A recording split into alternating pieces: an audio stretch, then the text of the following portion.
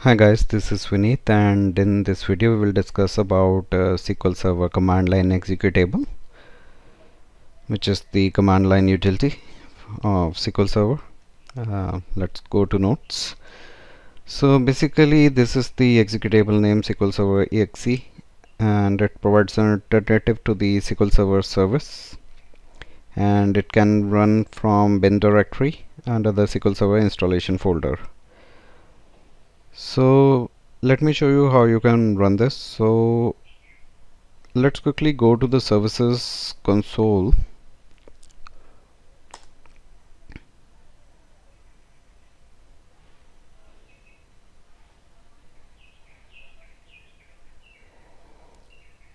Waiting for it to open. So the services console is open now. So if I take a look at the SQL Server services, here we have a default instance of SQL Server running on this machine, and so a SQL Express edition is there, but it is disabled, so not running on the system at present. And SQL Server agent services are also stopped. And let's take a look at this. So for now what I'm doing is I am stopping this particular default instance of SQL Server, as I need to launch the SQL Server exe utility. So right now you see that this service is running under the anti-service MS SQL Server account. So let's stop this service quickly.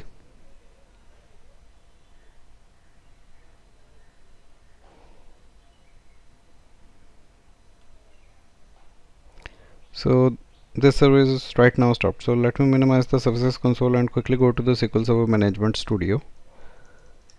So here we have SQL Server Management Server. Right now it's showing connected, so I need to refresh the connection to see if it's still showing online. So I just clicked on the refresh button. So this will refresh the connection status. So service is stopped. So this green icon should be coming as red.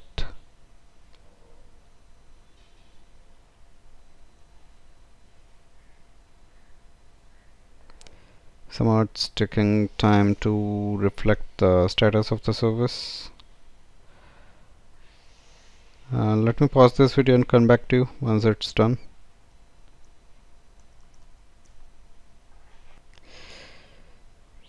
So I have disconnected from that instance of SQL Server, and I'm trying to reconnect to it. Let's see what error message will it post to us, because the SQL Server service is stopped. Let's wait for the error to come. I will show you that. So guys, the SQL Server is unable to connect, and it's giving me this error that a network related or instance specific error occurred. Now let's try to run the SQL Server command line utility. So let's open command prompt, but make sure to open the command prompt in the administrative mode.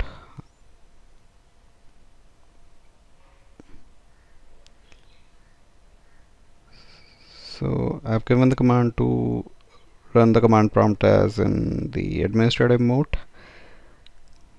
Let's see when will it open, and currently waiting for it to open. Not opened yet, so let's wait.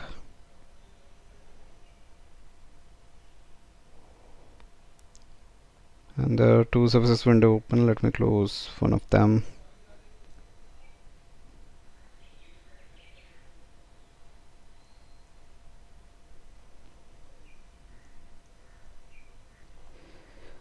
So guys, command prompt is open. So here we need to go to the bin directory under the SQL Server installation folder.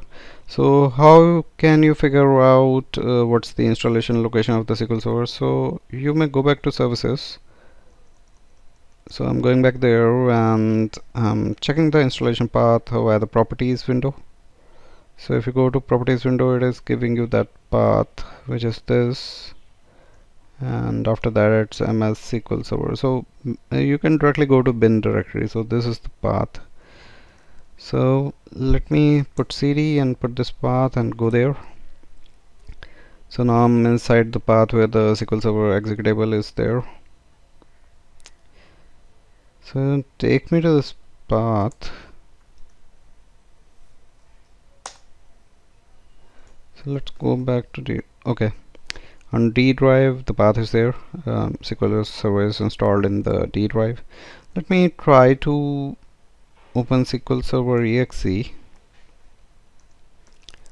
Try to find that file.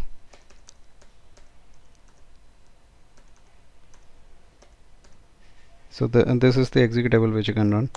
So hit enter. It starts the executable. So right now the program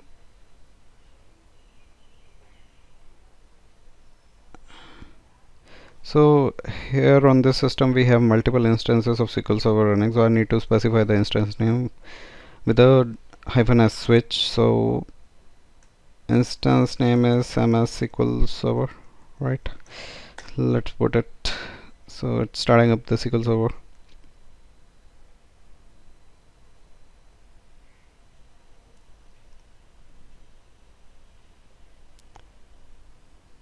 So taking time to start. It's starting up databases at present.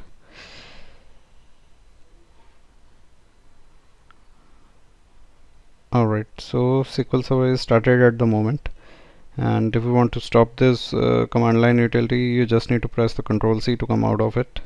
So let's go back to the SQL Server management tutorial. Let's see if I'm able to connect to the database engine from here. Yeah, even though I can see the service should not be running at this moment, but SQL Server is running, although the service is not running. The SQL Server is running. It will show you here as not connected because the service is not running, but yeah, you can trigger some of the queries against the database, and that's not an issue because the command line utility is running. You will be able to trigger queries against various tables. So let me trigger a simple query against this table, dbo.employees. So I'm selecting top 1000 rows. Let's see if it does give us the output.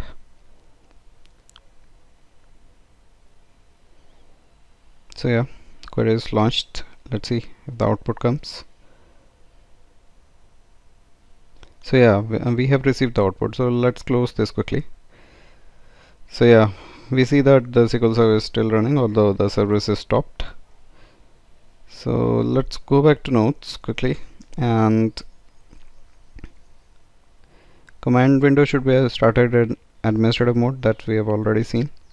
And once the SQL Server utility starts, it reads the default parameter from the registry and start its execution. Otherwise, we can override these default parameters by passing the parameters along with the command line utility.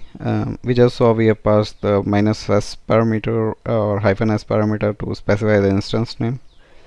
And management studio and configuration manager will show SQL Server is stopped because we aren't running SQL Server via the related service that I've just shown you. It's showing as stopped because service is not running, that's why it's showing the red icon. So if we come back, and at this moment the SQL Server command line utility is running, so at this point we will not be able to start, stop or resume the instance of SQL Server as a Windows service. So let's try to do that if we are able to do so. So if I try to start the SQL Server service, I will not be able to do so as the command line instance is running. So let's do that.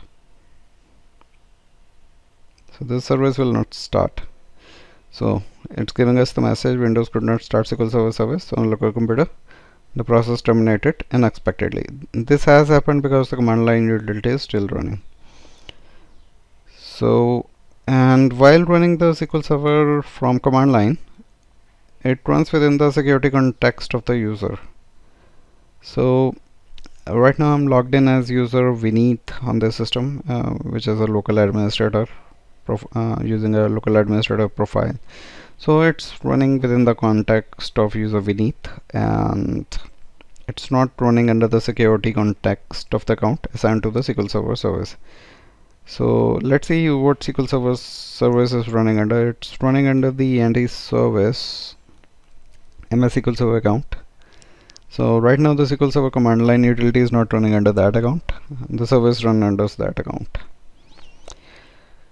And we should not minimize the command console. So we have just seen I have not minimized the command console. It's running in the background, but window is not minimized. So if the window is minimized, Windows will deallocate all the resources from the SQL Server. So make sure you should not minimize SQL Server command line window, and the instance of SQL Server must be shut down by pressing Ctrl C to break into the execution stream. So let's try to do that. Let's try to stop SQL Server command line utility. So here we are inside the window where the SQL Server command line utility is running. So let's press Ctrl C. So it gives us the prompt that do you wish to shut down the SQL Server? Press yes. So right now the command line utility is stopped, and at this point we can start our SQL Server service as well. It will run fine.